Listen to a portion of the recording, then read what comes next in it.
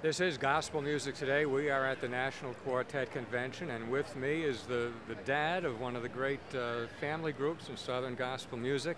This is Deon Unthank, and Deon, welcome to Gospel Music Today. Thank you so much. It's a pleasure to be here.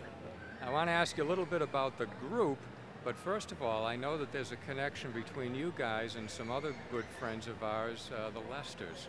Yes. Tell me about that. Well, I was born and raised in the St. Louis area, so I was a Lester fan for a long time, and back a few years, more than I care to talk about, Brian Lester went to be with Jerry and the Goffs for a while, and I was fortunate enough to fill in for him, sang with them for about 3 to 6 months, something like that. So that's my call to fame right there. They're great people, and that's a great story. Now, tell me the lineup of Sunday Edition. Well, we started back in 1972, which was before Amy and Chris were even thought about.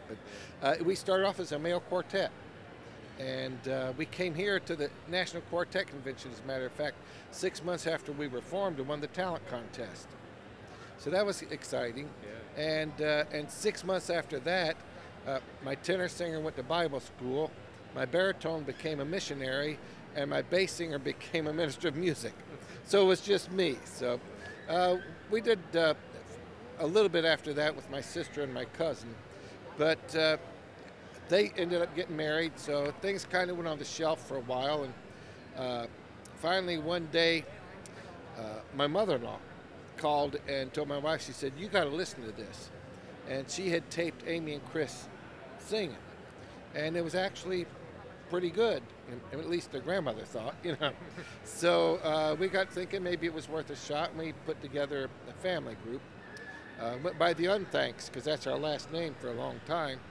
And everybody said, well, what kind of a name is that for a gospel group, you know, the Unthanks. So we decided when Chris finally got out of college, we would change the name back to the Sunday Edition, and that's where we're at now. And of course, this lineup now is my youngest son and daughter, Chris, my youngest son, and Amy, my youngest daughter. And I'm only 29, so we started that pretty early, you know.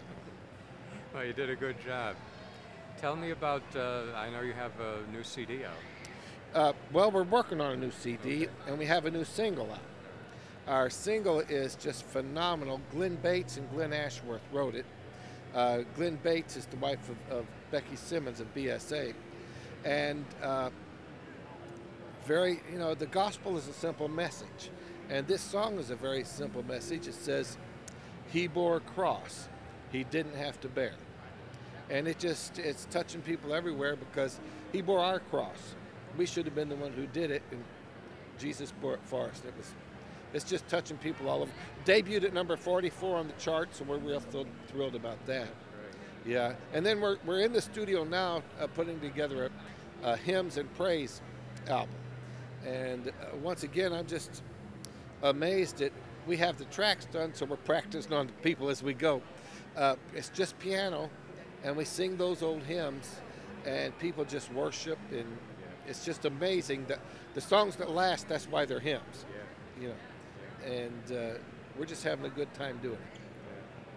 Now, one of the websites that we check all the time to keep up on what's going on in Southern Gospel music is sogospelnews.com, and you're the boss of that too. Well, actually, I get to say I'm the boss, but my wife runs everything. Okay. So, you know, you have a wife, you know how that goes. Well, we won't get into that.